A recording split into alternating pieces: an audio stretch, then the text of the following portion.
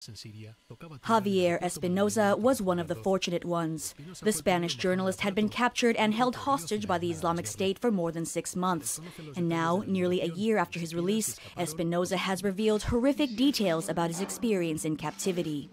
Writing for the British Sunday Times, the veteran correspondent describes the physical and psychological torment inflicted by the militants, among them the notorious Jihadi John, who allegedly taunted him by holding a sword against his neck, before going on to describe the unimaginably painful process in gruesome detail.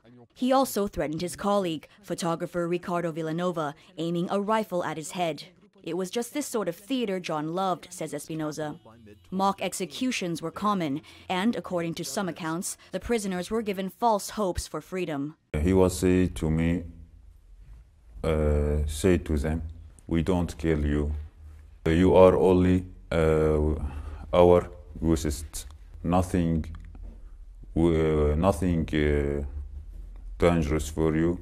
But at the end, you show, and I was sure.